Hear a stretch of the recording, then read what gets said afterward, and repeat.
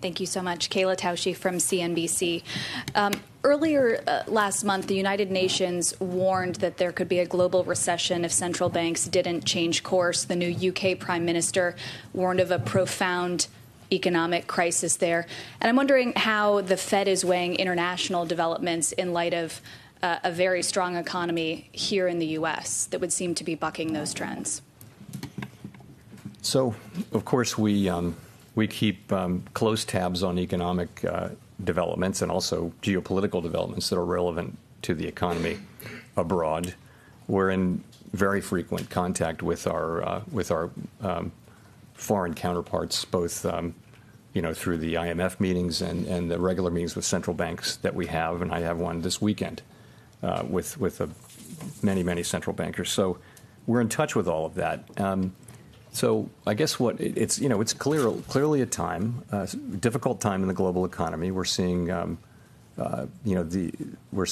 very high inflation in Europe, significantly because of high energy prices related to the war in Ukraine, and we're seeing China's having issues with the zero COVID policy and much slower growth than we're used to seeing. So we see those difficulties. The strong dollar is a challenge for some countries, but we have it, and we take all of that into account in our models. We think about the spillovers and that sort of thing.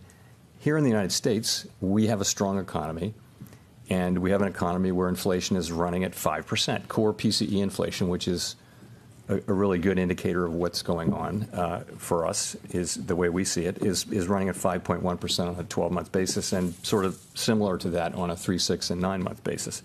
So we know that we need to use our tools to get inflation under control. The world's not going to be better off if we fail to do that. That's a task we need to do. Price stability in the United States is a good thing for the global economy over a long period of time. Price stability is the kind of thing that pays dividends for our economy for decades, hopefully, even though it may be difficult to get it back. Getting it back is something that provides value to the people we serve for the long run. If I could just follow up on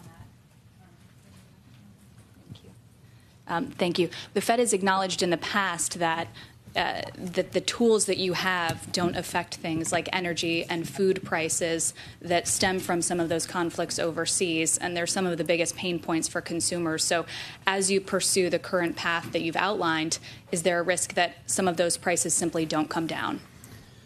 So we don't directly affect, for the most part, food and energy prices, but the demand channel does affect them just at the margin.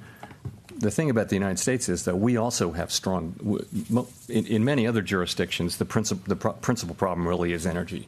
In the United States, we also have a demand issue. We've got an imbalance between demand and supply, which you see in many parts of the economy. So our tools are well suited to work on that problem, and that's what we're doing. You're right, though. We don't, the price of oil is set globally, and it's not something we can affect. I think by the actions that we take, though, we help keep longer-term inflation expectations anchored and keep the public believing in 2% inflation by the things that we do, even in times when energy is part of the story of why inflation is high. Shepard Smith here. Thanks for watching CNBC on YouTube.